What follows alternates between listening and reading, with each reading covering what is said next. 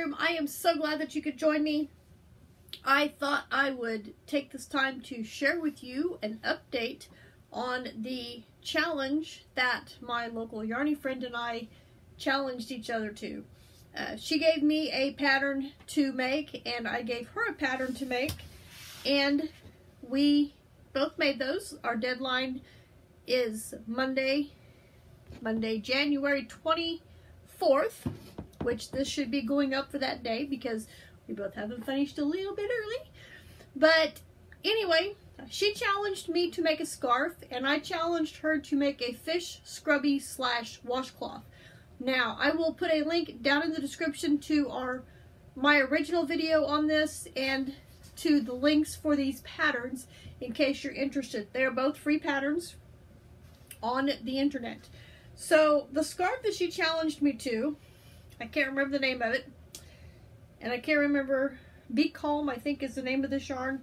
I didn't bring the rest of it down here to my craft room. I've got just under 2 ounces left, and I made this a preschool size, so about like for a 5-year-old. But this is my scarf. It is, all my tails are woven in. It's done. Here is a close-up if you want to see that stitch. It's really cool, and it is just a 2-row repeat. It is a row of double crochets and then a row of single crochet and chain. Super easy to make, and yeah, I thought it was pretty cool. So I will be adding this to my donation bucket for scarves. I don't know how many I'm going to make or where I'm going to donate them yet, but I have made a few and I will add this to it.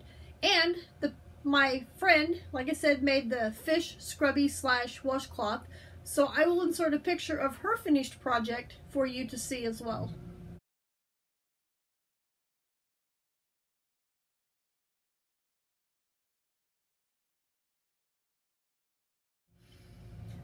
So now that we have them done, we decided to swap projects like I said we might do in my first video.